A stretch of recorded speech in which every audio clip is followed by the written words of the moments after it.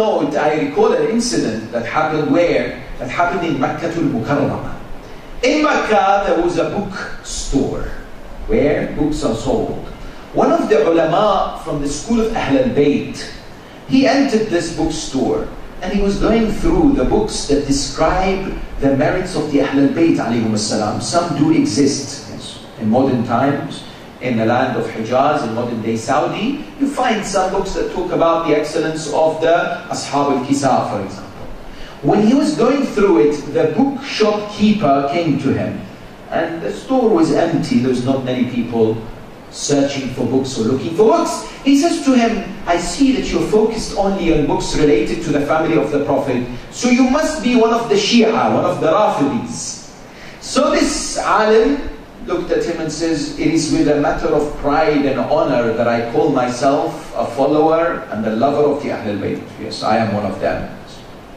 The bookshop keeper said to him, I have a problem with your madhab. Do you know what my problem with your teachings is? What's the problem? He said, you exaggerate the day of Ghadir.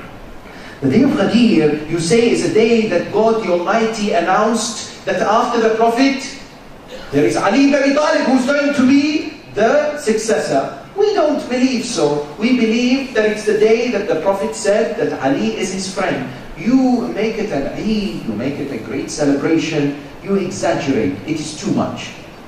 The Shia scholar said to him, I am willing to debate this subject with you. I am willing to show you evidence why we focus so much on the day of Ghadir. The keeper of the shop said to him, very well, let's set a date and a time, let's sit and have a discussion.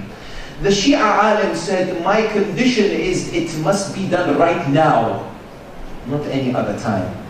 We must sit now and I will present you evidence why we believe Ghadir is so significant.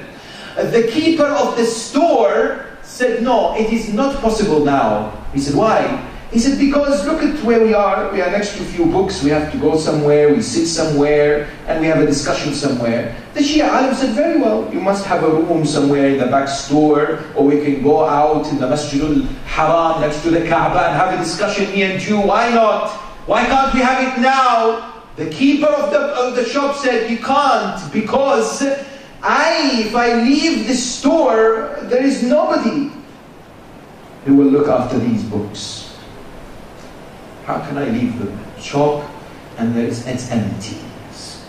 I don't have someone to take my role, because then the shop will be exposed. This is the moment where the Shia looked at him, the alim, and says, you have a number of books here in this shop, and you're refusing to leave it without someone who carries your duties. Do you expect Allah and the Messenger to abandon the religion of Islam without appointing a successor?